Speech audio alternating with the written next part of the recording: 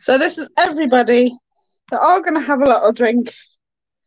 Hi, lads, ladies, gentlemen.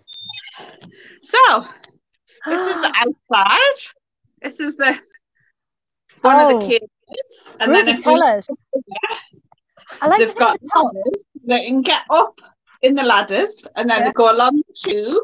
Yeah. And then that box in that corner, that's got big woolly blankets in. And we've got over here. We've got a hammock, cat carrier hammock. Yes. And a cage, and then they've got tubes along the wall, and then there's a litter up there, and there's a box full of blankets, and a bridge, and then this is the cage that I've just been cleaning out just here. They've got a dig box just in there. What will you get out of my pocket? Right.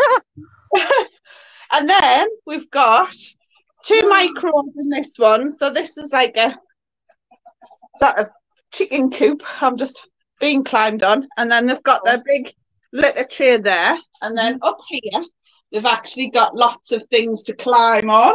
So I'm getting attacked by Ferret as we speak.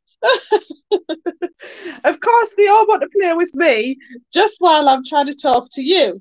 No, it's fine. That's the best bit, isn't it? Oh, they're so lovely. So when all of these tubes, this is for those that are out running at the time. Presumably they all go back in their hutches and get shut up in the hutch at night. So that's that tube at the top. We have they're taken in turns to actually play out on a night. So there's normally a group that's running out all night. And then during the day, they take it in turns. Normally, it's Cookie's group that come out. I was attached. Normally, it's Cookie's group that come out all day because they're the youngsters out here. Right. And then the older group, we've got our PR group, which is Brian and Moon, Howell and Wilson. So they come out on a night. Do you mind?